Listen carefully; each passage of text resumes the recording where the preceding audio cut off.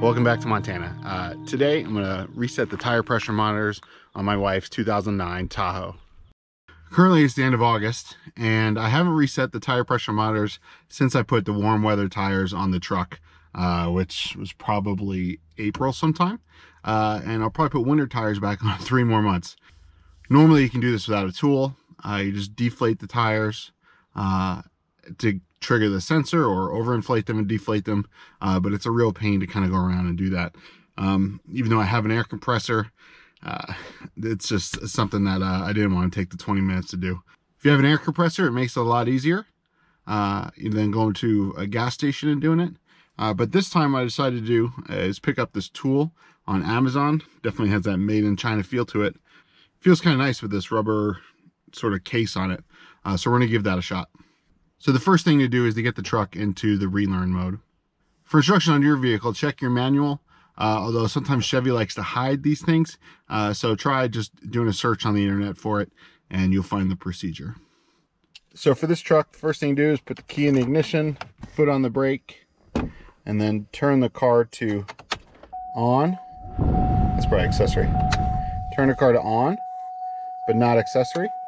And then what you do is press and hold the lock and unlock on the fob until this horn sounds.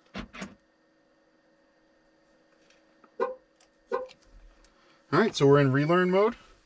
Now that we're in Relearn mode, the procedure will be the same with the tool, without the tool.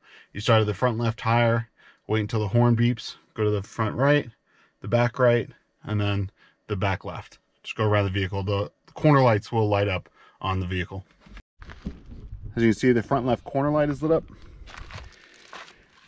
Got the valve stem here. That means the tire pressure sensor will be right here behind the wheel. So we're going to push this here. There we go.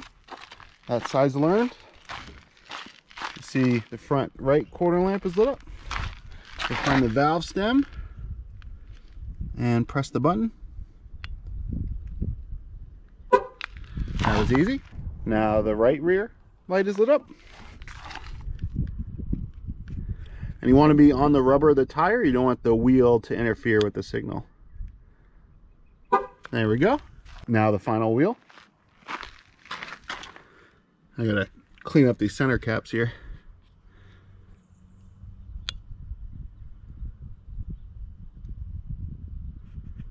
Alright, so it's not finding that one.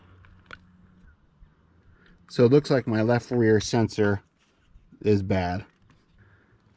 Which is not the end of the world because I'll be getting probably new tires in the spring for this truck. The horn just sounded saying that the Relearn is complete. We'll see if it picked up this wheel or not. Okay, so now it's giving me a light. Says check left rear tire pressure. So my left rear sensor is bad. I had, which is fine. If you just put new sensors in, you're not gonna have that problem. I just picked up these sensors for the Silverado. So to cheat the system, I just synced one of these up. It's telling me to check the left rear tire pressure because obviously there's no tire pressure on the sensor. So the front tires are found and the rear tires are found. Again, you're not going to have that problem if all your sensors are fine. My sensor obviously is busted. But overall, that was a lot easier than going around and trying to drain the PSI, trying to do it in a certain amount of time before the system times out. So the tool is well worth it. Shameless plug, I've got an Amazon affiliate link for this in the description. If this video helped you out, please give a like, comment, subscribe, all that good stuff. Hopefully you'll be back on the road in no time. Until next time, may God bless you and keep standing up for what's right. So if you ever want to see what one of these sensors looks like, it's really not that complicated. You've got your valve stem here and then a sensor transponder here. So basically this goes through the wheel, this sits up in the tire, and it transmits a little signal. Definitely don't overpay for these. Make sure you're getting a good brand. You know, you're probably gonna spend around $100 for a set of 4, give or take.